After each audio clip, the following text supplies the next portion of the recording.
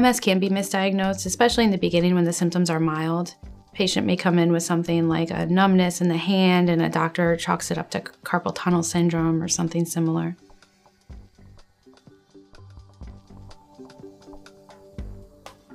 Say a patient has a numbness in their hand. They might go to their primary doctor. The primary doctor, refers them to the neurologist. The neurologist will listen to the story and they will do an examination. And a neurologist on an examination, what we're looking for is signs that it's actually something that's occurring in the central nervous system compared to the peripheral nervous system. We do usually get a panel of blood tests. We do want to make sure we, of course, have the accurate diagnosis of MS and not another condition where there's a blood test. We don't have a blood test that can help us diagnose MS. So we're really doing those tests just to make sure there's nothing else. And we usually get MRI of the brain or spinal cord, which includes the cervical spinal cord and the thoracic spinal cord. So sometimes that's like 3 separate MRIs. And then some patients also get what we call a lumbar puncture or a spinal tap.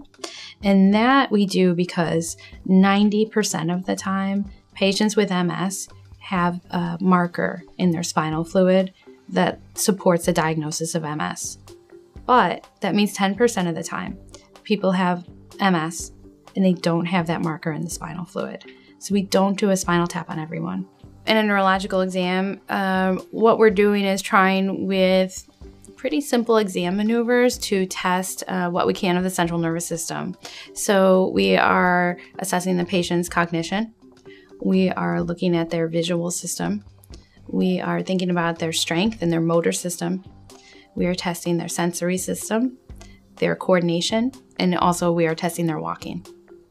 When we diagnose a patient with MS, we have this thing. It's called dissemination in time and space, which is a little bit of a tricky topic, I think. But what we want to prove using dissemination in time and space is that a patient has had evidence of this immune attack in multiple places in the central nervous system.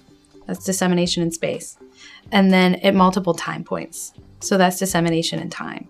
The reason we use those criteria is because we want to make sure we're diagnosing MS and that we're not mistaking it for another condition. And so MS is really one of the only conditions out there where we have both of those things. Multiple points in the nervous system, multiple points in time. Most people I find actually don't think of MS when they have their symptom and they go into the primary care doctor. They're thinking it could be that they have an infection or some other mild medical complaint, and then a diagnosis of MS takes them by surprise. We do have a lot of studies that show that if we treat somebody earlier, they do better in the long run. And so we do want to get a patient on treatment sooner rather than later.